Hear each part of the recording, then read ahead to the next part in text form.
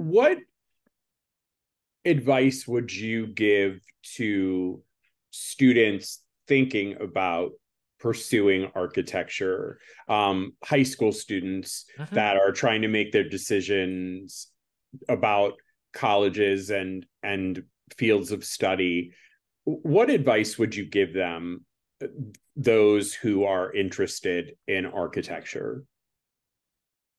The biggest thing I can tell people is that there are so many paths in architecture.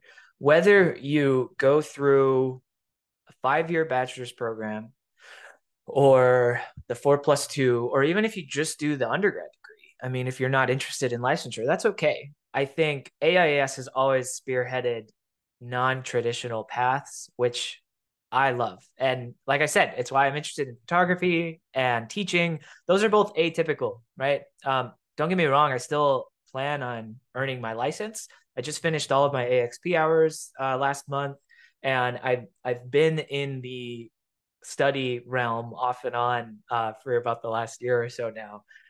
And so that challenge aside, um, because I am done with those hours, I can go and do theoretically anything now, whether it's like campus planning, whether it's more fabrication, working in a wood shop, whether it's, man, I know a lot of people that have transitioned into culinary arts out of architecture. Like I'm just thinking of past officers from the national board, and there's only a handful that are still doing capital A architecture, and that's absolutely okay, right?